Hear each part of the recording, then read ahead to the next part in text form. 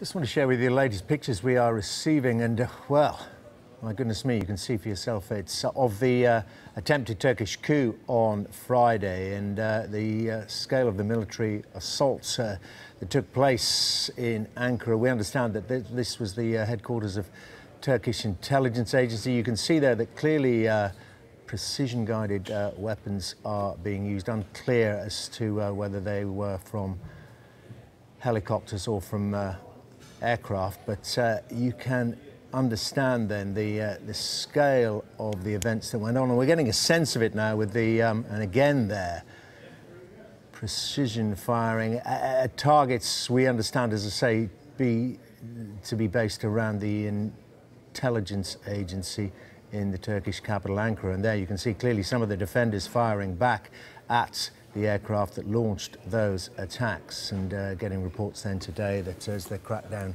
continues, many thousands of public officials, and there we are, just firing pistols, assault rifles, anything into the air at those aircraft.